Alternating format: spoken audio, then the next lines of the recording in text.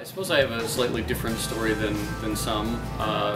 What brought me here first was that I was a student at Bloomsburg University, so I have a connection to this place that goes back probably longer than most of the faculty because I was a student here first. So I was a mathematics major, enjoyed my time here, absolutely loved my department and the people in it, and I felt like they gave me more than just an education in mathematics, but also helped me direct my career, think about long-term future and things like that. They recommended that I go to graduate school, they formed me into what I am today. So when I finished graduate school and was graduating and looking for jobs, of course, one of the things on my mind was to possibly come back here. My family's from here, and so it was appealing to me to get back to this geographic region.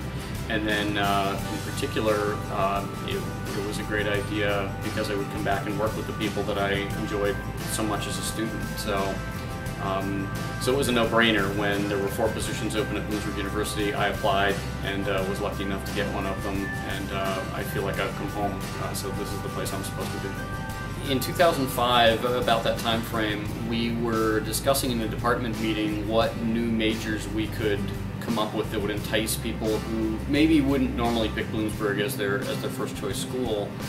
And Dr. Paul Hartung, who was incredibly influential in my undergraduate career, he's one of the people that I think really turned me on to doing mathematics. He came up with this idea of computer forensics and said, look, I've heard of this thing, I don't really know what it is, but we should at least look at it. And our chairman said, is anybody willing to take a look? I raised my hand, for better or worse, and said, sure, I'll investigate. And so I did a lot of Googling and a lot of reading, and realized that there was this thing out there that was pretty neat and nobody was doing it yet in academia. So we kind of had a leg up in that regard, and it was intriguing to me right away.